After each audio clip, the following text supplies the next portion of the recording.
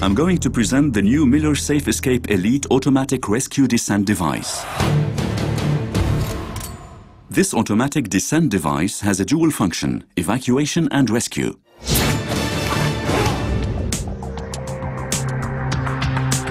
When used for an evacuation, all you need to do is to hook up the Miller SafEscape Elite device to an anchorage point that has been prepared in advance or to an anchorage point that already exists on the structure.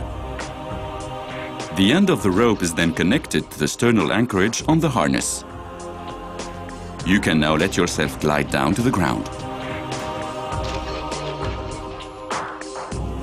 We're going to rescue a worker following a fall using the Miller SafEscape Elite.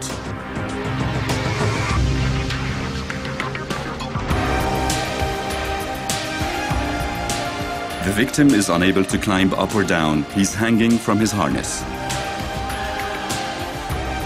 I don't need to go down to the victim. I remain safely in position with my fall arrest connection at the same level as the victim's anchorage point. To install the Miller SafEscape Elite device, I simply secure it to an anchorage point. Once the device is hooked up to the anchorage point, you connect the end of the rope to the victim's harness or to his fall arrest connection if you're unable to reach him. Then you put the slack end of the rope into the pigtail and into the cam cleats situated at the back of the device. You then turn the wheel to remove the tension from the victim's fall arrest connection. Keep turning and removing the rope slack created.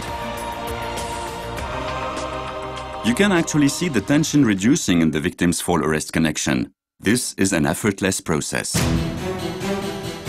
That's it. As the jam cleats are blocking the rope, I can release the victim's fall connection, which is completely slack.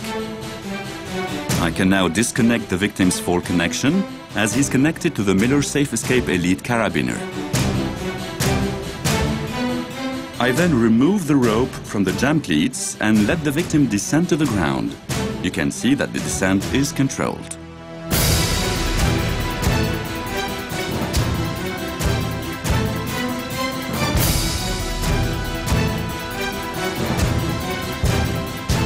If there's any need to stop the victim's descent, all you need to do is press the slack end of the rope. The device controls the descent for a load ranging from 30 to 250 kilograms.